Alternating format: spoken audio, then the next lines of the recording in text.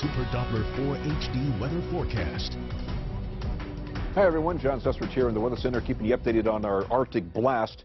And the light blue shaded area in the counties, wind chill advisory continues from now overnight tonight until 10 o'clock in the morning on Friday. Wind chills between 15 and minus 10 degrees, minus 10 especially in the higher elevations in the northern part of the upstate and especially toward early Friday morning. As far as a wind chill warning also from now until 10 o'clock in the morning, much severe, stronger winds, more severe, more dangerous cold across western North Carolina mountains because the wind chills will range from minus 10 to minus 35 degrees in western North Carolina, also back into the North Georgia mountains.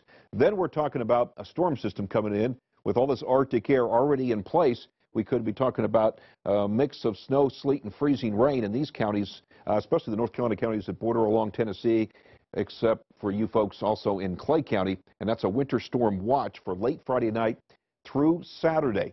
The Weather Service out of Atlanta has issued a winter storm warning for northern Georgia. You can see from Dalton, LOJ, all the way back into Commerce, and that's at 1 o'clock Friday afternoon, goes all the way through Friday night until 1 o'clock Saturday afternoon. And then farther south, lesser amounts of frozen precipitation, a winter weather advisory from Athens all the way into metro Atlanta.